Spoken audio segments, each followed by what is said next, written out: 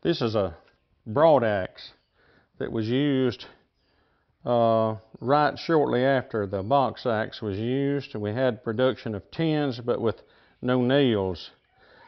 This was put right near the base of the tree. One gentleman held it right at the ground level, or about 6 inches above the ground. They'd take it and hold it against the tree, and another guy would take this maul and hit it hard here, make an indentation into the tree.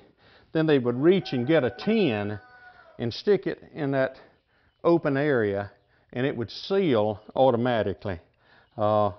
This was used before my time, but not too long before my time. But you find a few of these axes around, but it's kind of shaped like a half moon, and it'll fit against the tree.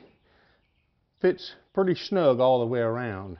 About a 10 or 11-inch tree diameter breast high, and just took a pretty hard lick to open up the cavity where you'd slip the 10 in, move it, and it would seal without any problem.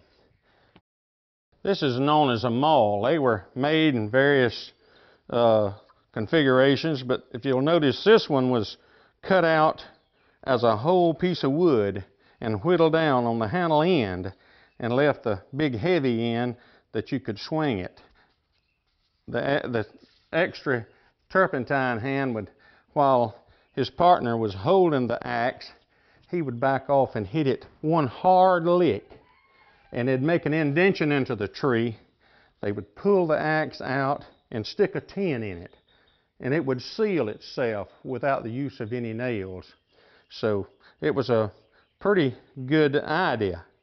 As time went on, we came up with various other means of cupping gum, but this was sufficient for that era of time, sometime after 1905.